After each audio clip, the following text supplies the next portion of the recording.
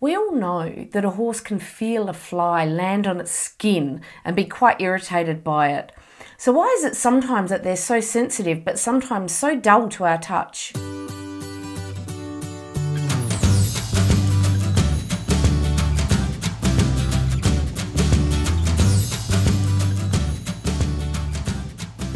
Touch is basically the message to the brain from the sensory receptors and nerves in the skin.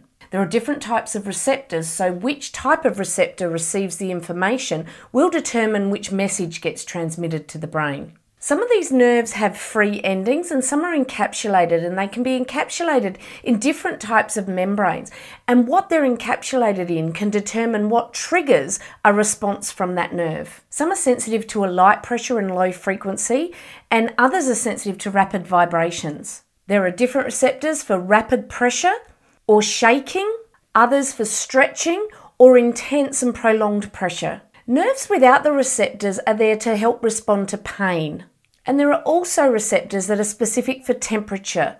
So you can see this whole business of the sense of touch is really quite a complex business. Horses have some very sensitive areas. Around their eyes, muzzle, wither, flanks and elbows can be quite sensitive to touch.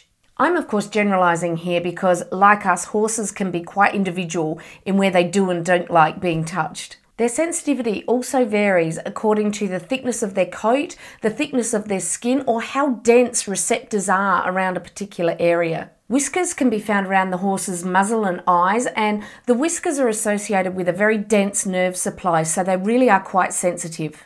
These help a horse work out how far away from an object they are.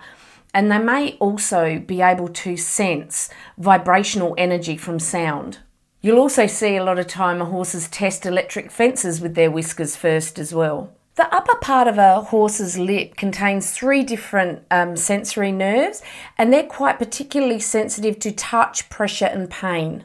Given that we utilise this intense sensitivity when we try to control horses using a twitch, it's not so surprising that some horses go completely dull and quiet while others just intensify their reaction. The inner cheek lining is actually as sensitive as the skin. Given we use this to control horses, we need to be really quite respectful of this when we're using our reins to not be so heavy-handed and harsh. Horses are herd animals and they're quite sensitive to the presence of other horses, and they use the skin sensitivity at their sides to detect the presence of other horses. We also use this sensitivity with our legs in our riding. Mutual grooming is another way that a horse uses touch in the herd situation. We've found that horses reduce their heart rate when they are scratched at the wither. So obviously it's not just a grooming response, it also gives the horse a relaxation response. When nerve endings are stimulated several times in quick succession, they can become worn out or dull. You can see us use this again to our advantage with people who do the 3 thumps on the neck before giving the horse an injection. You can see that we've become quite refined at using the horse's sensitivities for us to be able to control them. So then how do we use their sense of touch in a way that actually is good for them? In general, horses have the most preferred area to be scratched, and it is the wither. They still like the wider wither areas scratched, but not as much as very close to the wither, and the shoulder, not so much. So can we use this as a reward? The horse will always find a scratch around the wither a nice feeling and a bit of positive reinforcement. But when they've done studies in using that as a positive reinforcement for training purposes, the horses respond and learn a new response much quicker using food than they did using scratching as a positive reinforcement. It appears that horses can improve their attachment to each other through mutual grooming or scratching at the withers, but the most key element for the human-horse bond is food. And most importantly now, the take-home messages from this. Much like the ears, please don't shave off your horse's whiskers. They're really quite important to them. They have such a rich nerve supply and they use them to gain a lot of information.